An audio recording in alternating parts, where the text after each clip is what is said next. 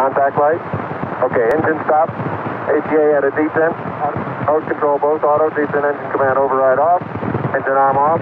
13 is in. We copy you down, Eagle. Houston, Tranquility Base here. The Eagle has landed. Roger, Tranquility. We copy you on the ground. You got a bunch of guys about to turn blue. We're breathing again. Thanks a lot.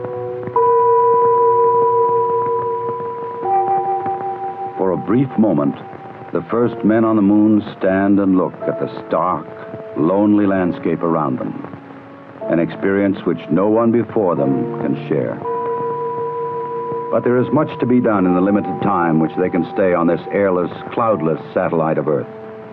This sheet of metal foil traps and holds particles from the sun, the so-called solar wind, or barrage of solar energy, which constantly strikes the moon's surface. Results of this experiment will be taken back to Earth to reveal new secrets to anxious scientists.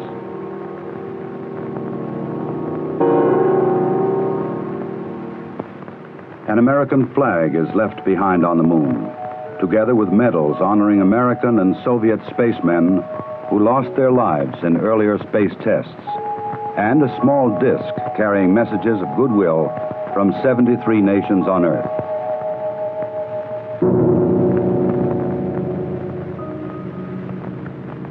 A plaque on the lunar module reads, "Here, men from the planet Earth first set foot upon the moon, July 1969 AD. We came in peace for all mankind." Through a specially made television camera, viewers in many nations on Earth were able to watch the astronauts as they walked and worked on the moon. Despite the bulky spacesuits and the backpacks containing oxygen, temperature control, and communications equipment, the Apollo 11 crew found they could move easily about the surface.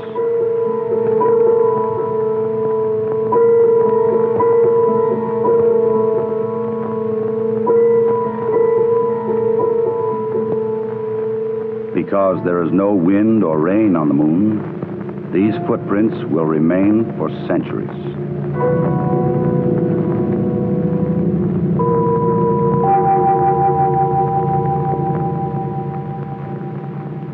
In addition to collecting rock and soil samples, the explorers leave behind a seismometer. This highly sensitive device would send back valuable information on external meteoroid impacts, as well as internal lunar movements.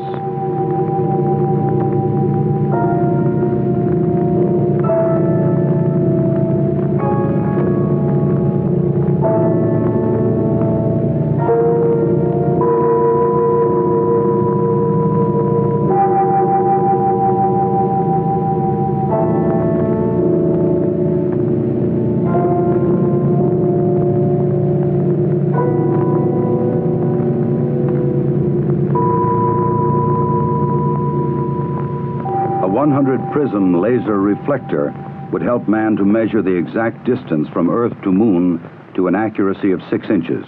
These were the first of many experiments which will be taken to the Moon to provide man continuing and increasing knowledge about the Moon and the vastness of space beyond. After 2 hours and 31 minutes, the first lunar explorers had completed their research on the Moon. A night of rest in the lunar module, countdown preparations, and they were ready to come home. Tranquility Base, Houston. Guidance recommendation is pings, and you're cleared for takeoff. Roger, understand. We're number 1 on the runway.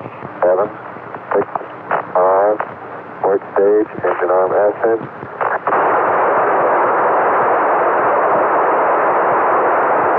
Shadow, beautiful. Very smooth. Very quiet ride. There's that one crater on there.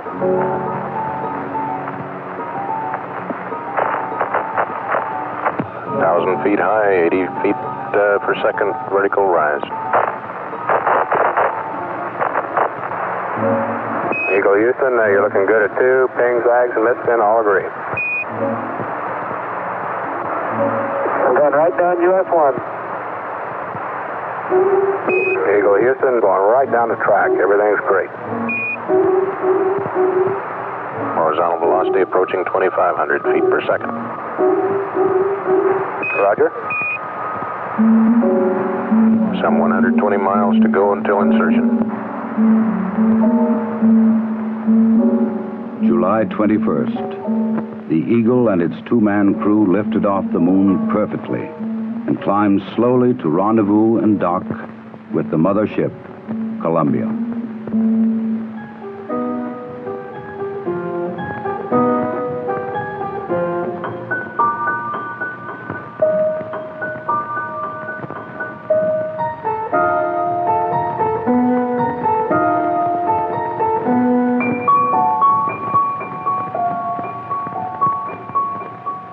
While Armstrong and Aldrin explored the moon, astronaut Collins had kept a long and lonely vigil in the Columbia. The approaching Eagle was a welcome sight.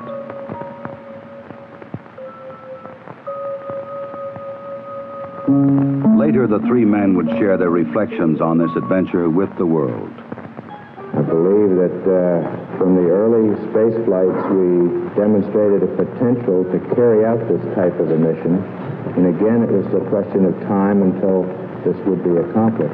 I think it's a technical triumph for this country to have said what it was going to do a number of years ago, and then, by golly, do it.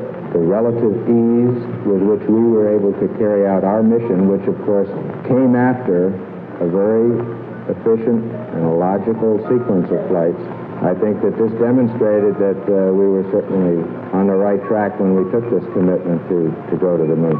I just see it as a beginning of a new age.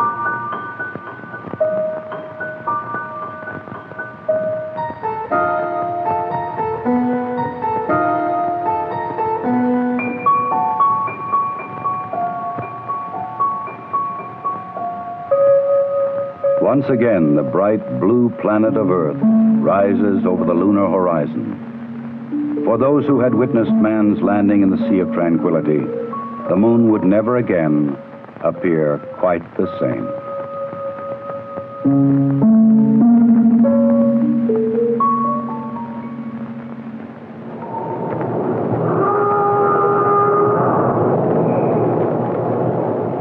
July 24th, dawn in the Pacific. Apollo blazes across the heavens, coming back to Earth at 25,000 miles an hour.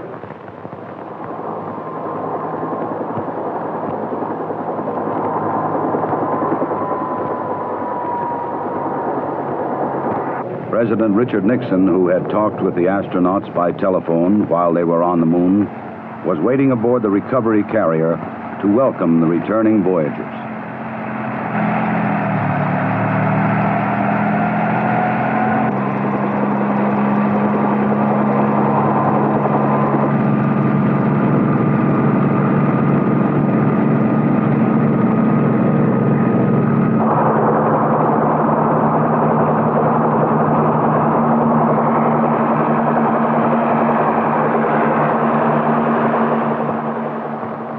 The president later expressed the nation's response to this historic mission.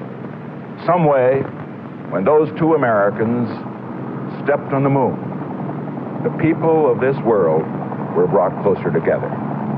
That it is that spirit, the spirit of Apollo, that America can now help to bring to our relations with other nations. The spirit of Apollo transcends geographical barriers and political differences. It can bring the people of the world together in peace. To protect against any possible lunar contamination, the astronauts put on airtight special garments before coming aboard the rescue ship.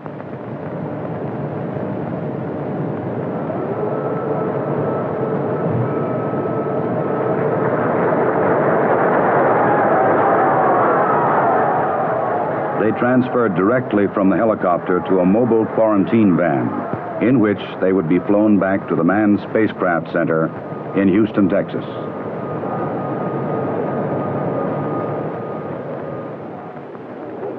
July 27th. The journey was ended. They were home again.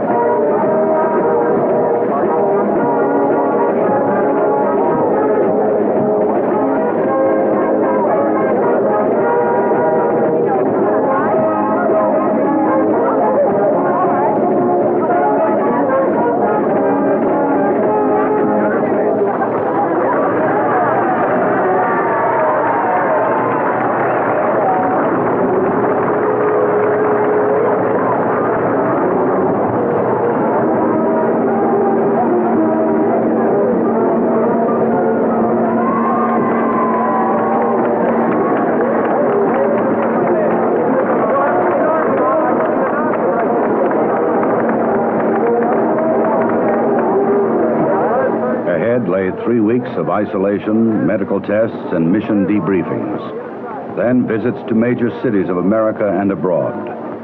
The details of their unique mission would be relived and remembered so that others might learn what they had learned, and that future travelers in space might build upon their experience.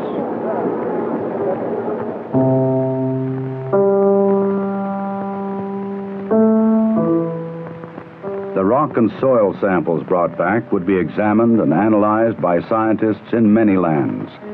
They would reveal new insights into the origin and the age and the composition of the moon, and perhaps new knowledge of the Earth as well.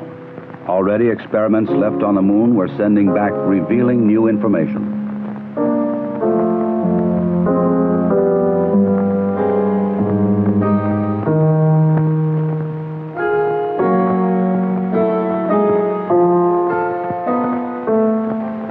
The mission was successfully completed. The Eagle had landed the first men on the moon, and Columbia had returned them safely to Earth. Wherever man journeys tomorrow across the ocean of our universe, history will remind him that Apollo 11 was mankind's first encounter with a new world.